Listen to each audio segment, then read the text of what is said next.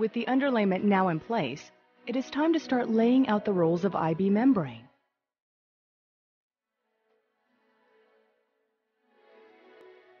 On any roof deck sections that require IB-clad metal drip edge or gravel stop, the membrane must hang over the edge a minimum of 2 inches.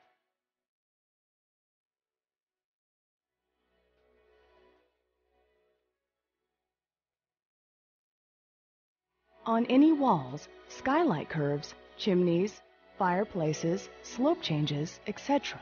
that a project might have, the IB membrane must be cut at the base of such details.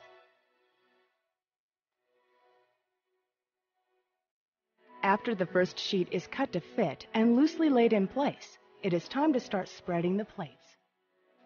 By placing all necessary 2-inch barbed plates at 12 inches on center, an FM-approved 1-60 rating should be achievable.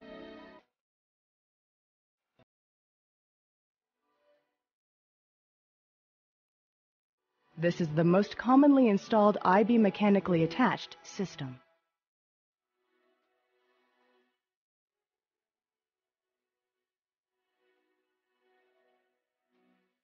Always try to keep all sheets wrinkle-free for an aesthetically pleasing look.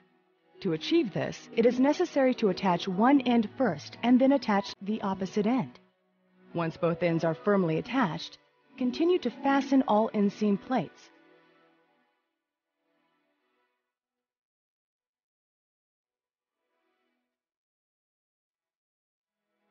The best and most efficient method is to attach the plates through the use of an electric screw shooter gun. That's all there is to it. Continue until the top of the roof section is reached.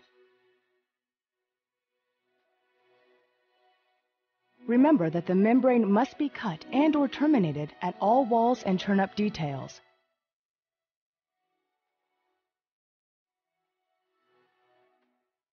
Also be sure to keep plate spacing at 12 inches on center and membrane overlap at 5 inches.